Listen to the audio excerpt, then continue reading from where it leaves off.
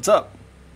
Alright, so we're back again, and this one is the beginning of the traits for the AI. All those tutorials. This one will be about the bonus health. So yeah, this is now irrelevant completely. I mentioned it in that video how I would hope that one day 343 would add a way to just increase the health, and they did. So here we are. So that video is no longer necessary, completely irrelevant, and no need to look at it or that method ever again, because this just fixes it. So let's get right into it. Okay, continuing from where we left off on the how to set it up video, let's jump right into it. So we have the setup from that video. As long as you watched it, you're in a good spot right now. All we need to do is go into AI trait bonus health. That's what we're going to be doing since we're going to be adding health. Go ahead and plug in the trait here. And the scalar, this is how many times health it is. If you do 0, they either instantly die or they have like a pixel of health. I can't really remember on that. I haven't tried it all that much. But the rest is pretty self-explanatory. This one would be like 1/20th of the normal health. And then you go up to default 1. And you can get as high up as 10 times their normal amount of health.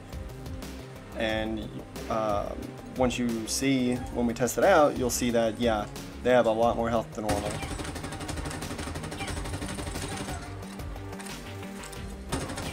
Yeah, it's not really doing anything, but there's one problem that this suffers from, just like every single other thing involving their health.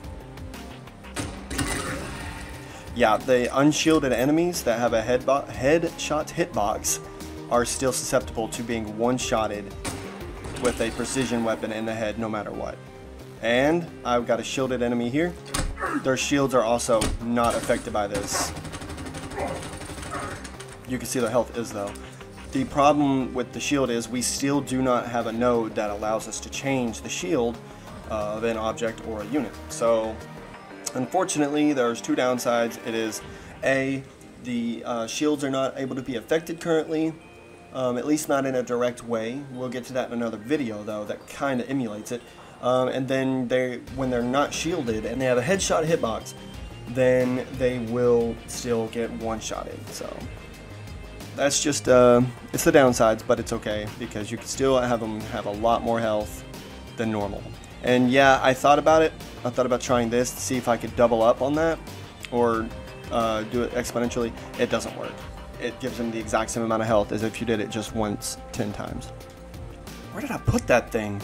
Oh, okay, so yeah, that's it. That's how you get the increased health, which allows you to create more boss-related AI, and you can give it to any specific AI you want, all that good stuff. And those videos will come later, how to apply like specific traits to specific AI only, all that good stuff. This is just to get you started on just generally applying traits. So this one was the first one in this long line of videos. So I hope you enjoyed, and I will see you guys on the next one.